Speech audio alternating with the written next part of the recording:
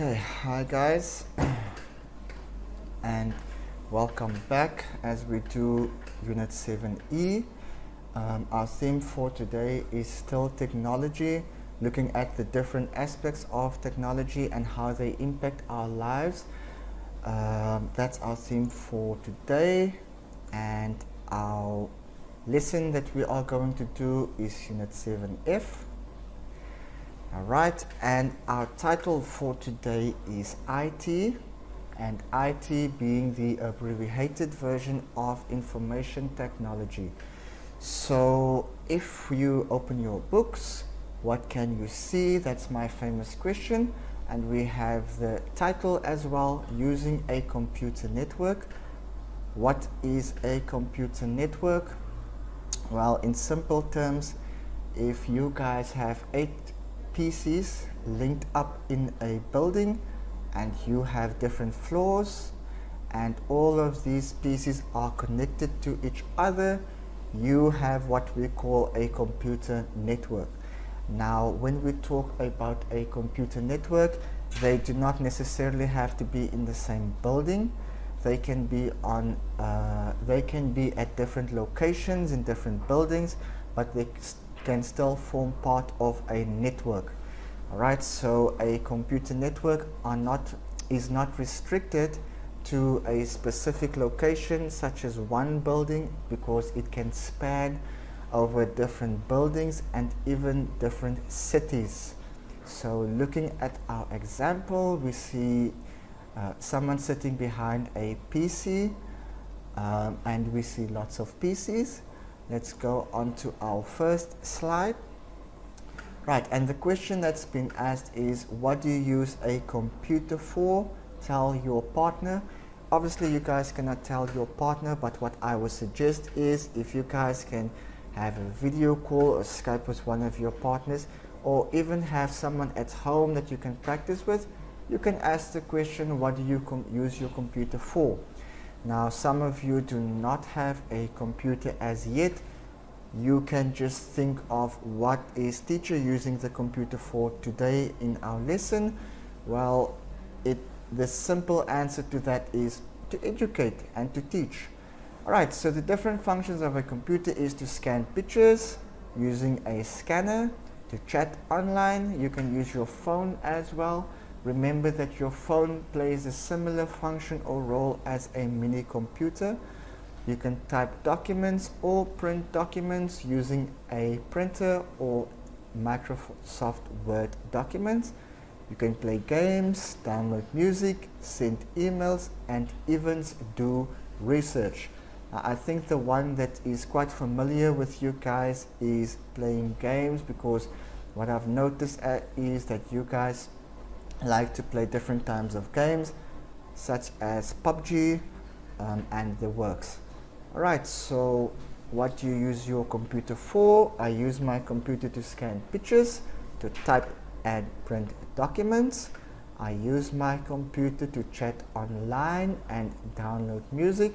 Obviously, you need to have a Wi-Fi connection to make this possible. I use my computer to play games and send emails. And I use my computer to do research.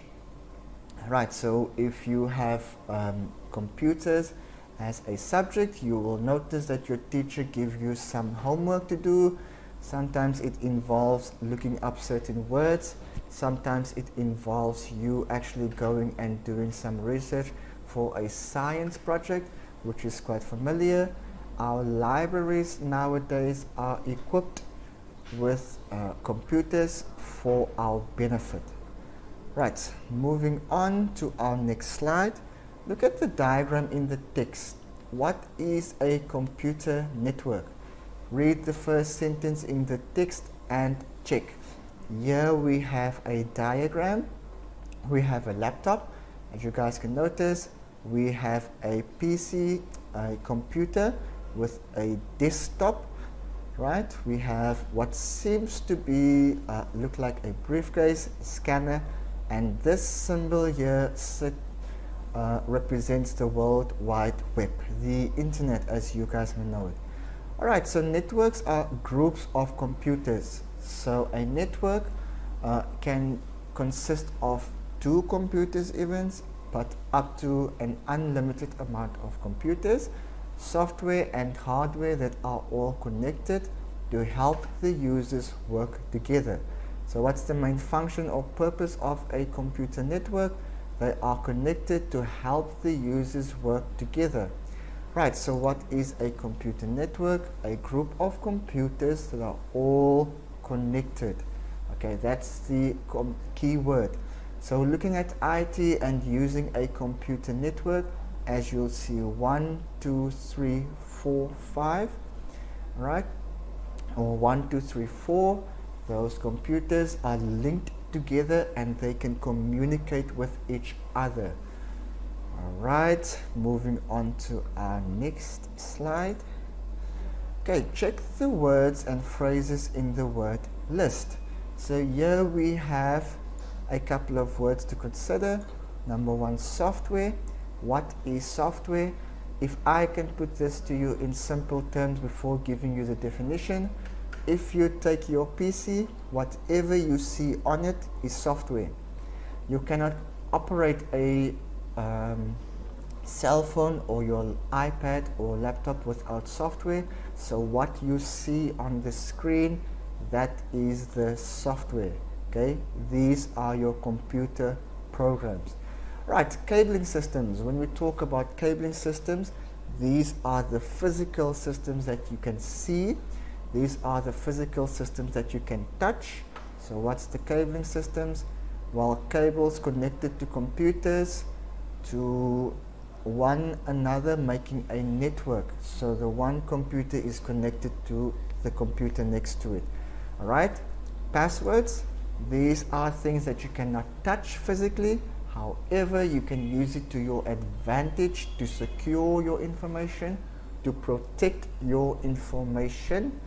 Alright, secret word or phrase.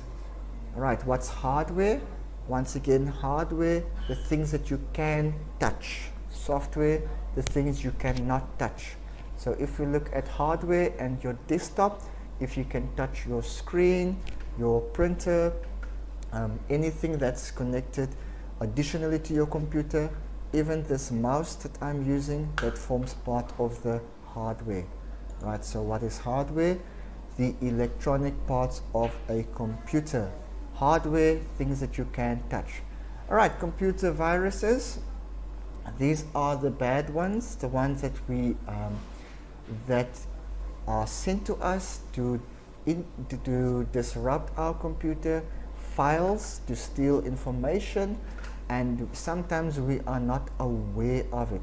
So what is a computer virus? That's simply a program that destroys the data stored in a system. Alright, so we have different types of viruses and malicious software, some of them called Trojan horses and the likes of it. Data, what is data? That is information. Obviously, if you cannot use the data in a constructive way, then it does not fall under information. So if you can interpret the data, then that is what is known as information. Data, if you have lots of numbers and symbols and you cannot make out anything that is on the screen, well, then you have data because you cannot use it. But once you can interpret the numbers on the screen and once you can make sense of the numbers, then it becomes information. Right, so don't confuse the two. Alright, share files and resources. Share files to use some written records at the same time as others. What do we mean when we talk about share files?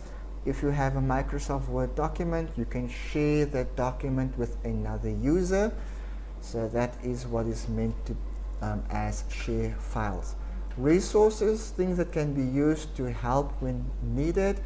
Anything on your PC that you can find that helps you on your task. Usually you are given resources, information. Once again, if you cannot use the information, it forms part of data and it cannot be used as a resource. Alright, so we have an interesting article to read, and I will play the audio so that we can listen to our article.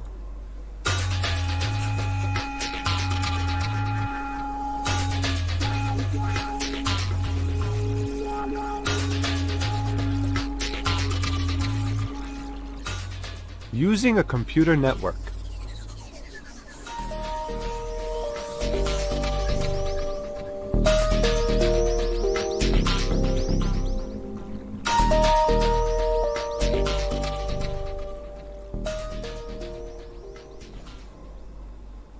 Networks are groups of computers, software, and hardware that are all connected to help the users work together.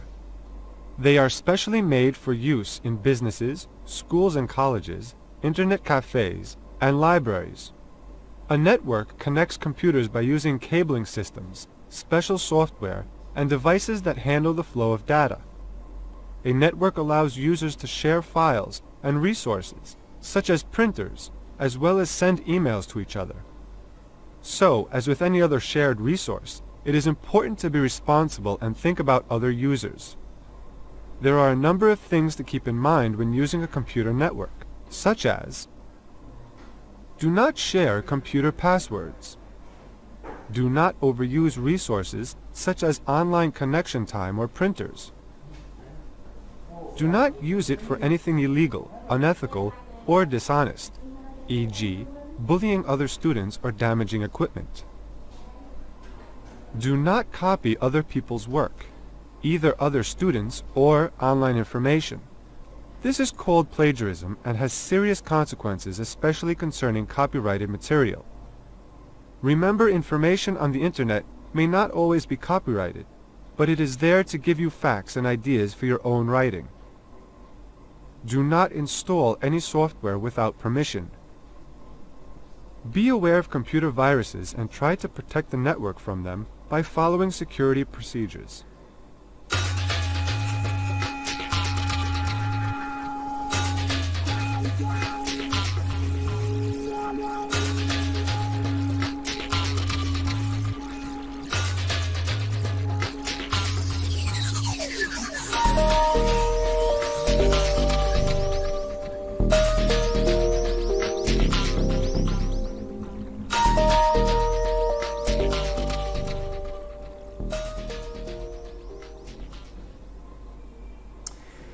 Alright, and that concludes our reading and listening part. Quite an interesting article on computer networks and cables, as you guys have noticed, so we can go on to our next slide.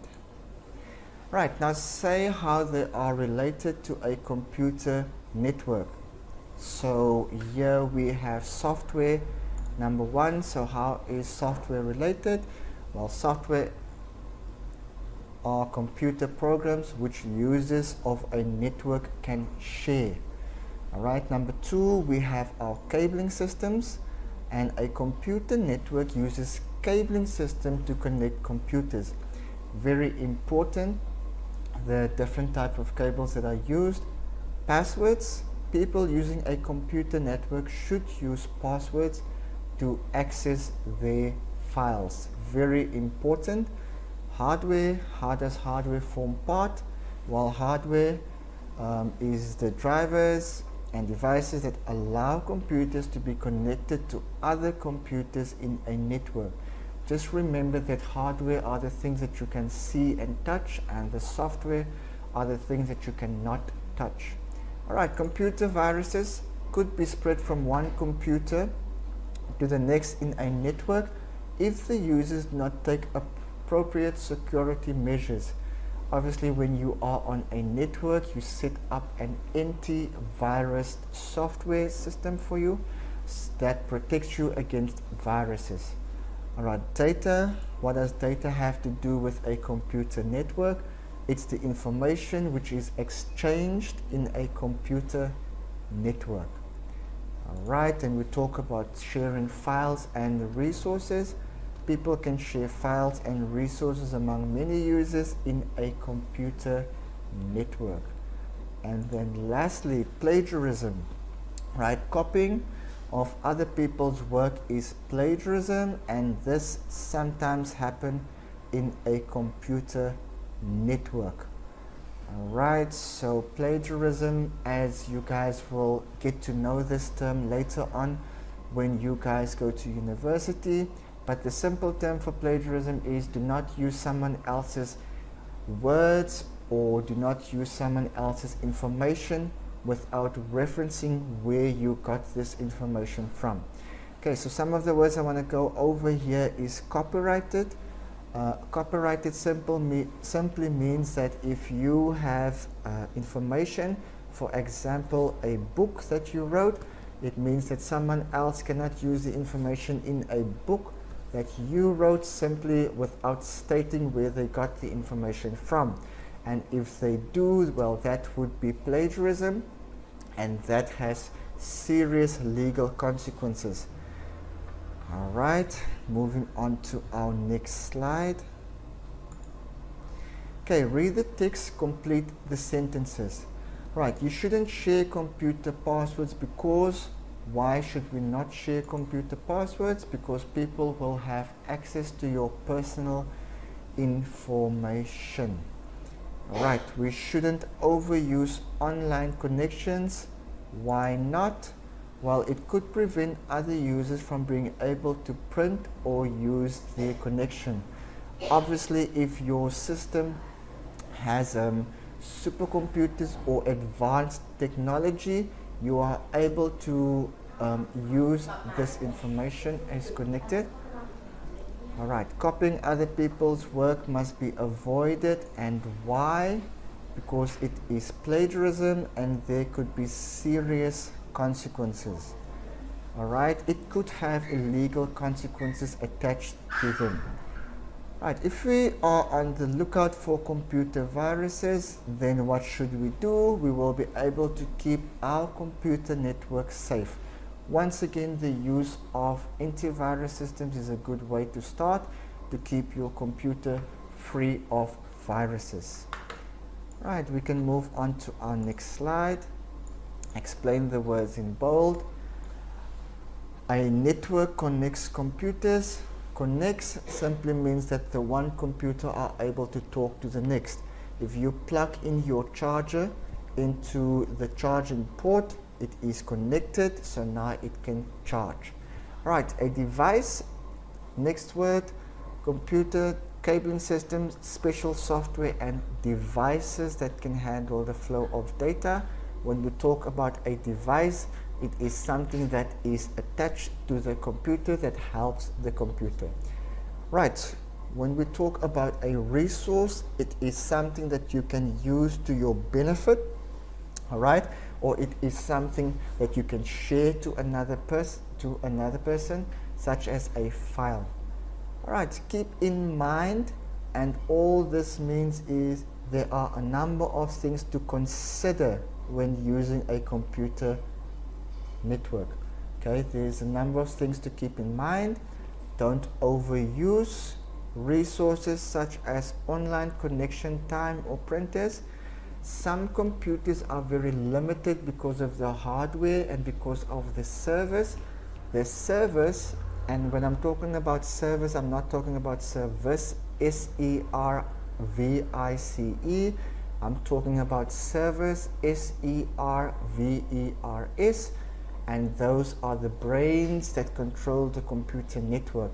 Just like our body has a brain and a heart, so the whole computer network functions similar to the human body.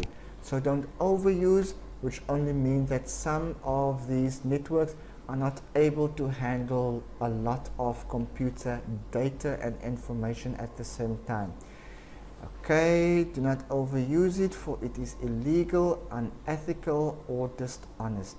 Okay, illegally meaning it is not permitted by law. Unethical, it's not the right thing to do. Bullying other students or damaging equipment. You guys are familiar with bullying. Alright, consequences. Plagiarism has serious consequences. It has serious effects, which simply means that if you plagiarize, they can sue you and even you can have a penalty that you need to pay. Alright, copyrighted, as I have explained, some of the works that authors, when they write books, we sometimes use the information of these authors. Now this information is copyrighted, which means it is protected and you need to have permission to use this information. Right, do not install. In simple terms, it is if you do not have a writing surface on your network, you can install, for example, Microsoft Word or Microsoft Office, which gives you Microsoft Word, PowerPoint and Excel. These are the systems that you can use to make your life much more simpler. So you can install them, you can load them, which is another word. And then security procedures is the last word. Be aware of computer viruses and try to protect the network from them by following security procedures. And all that this means when we talk about security procedures is these are the points that you need to do. Alright, moving on to our next slide. Okay, word formation. Form words or form verbs from the following nouns or adjective.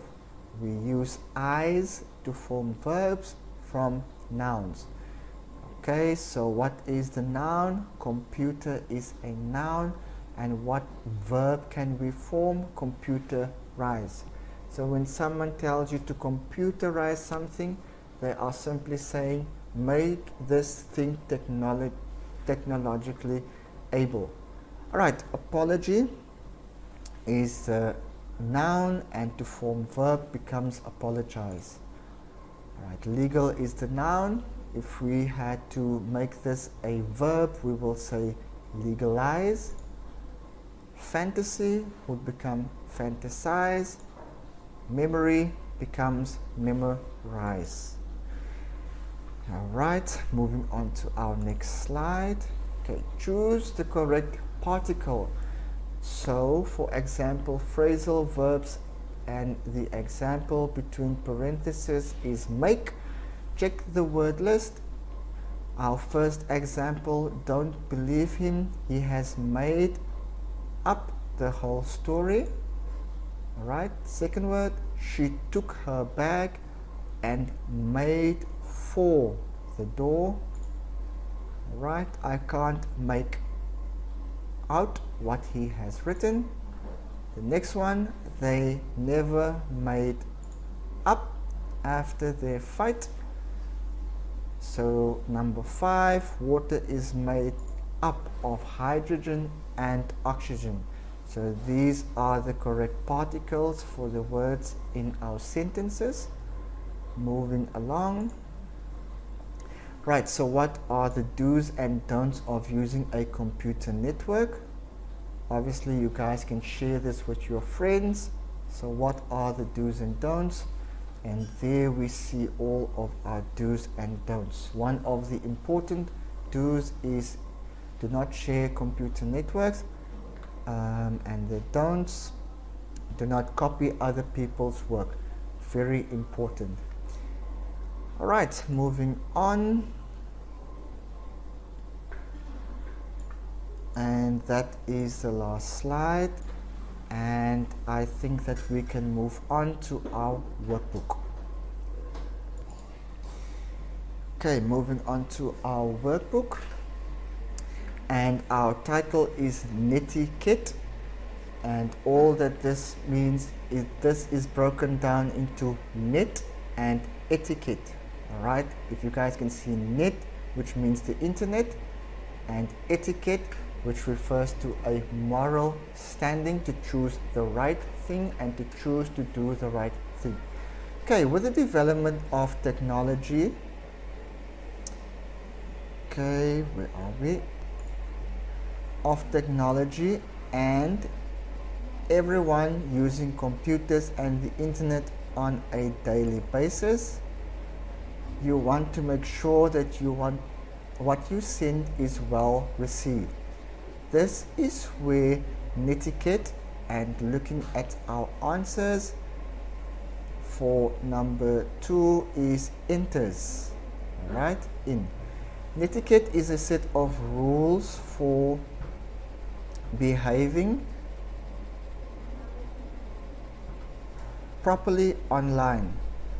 Alright, just, and number 2 would be A, like when you visit a new country and must follow.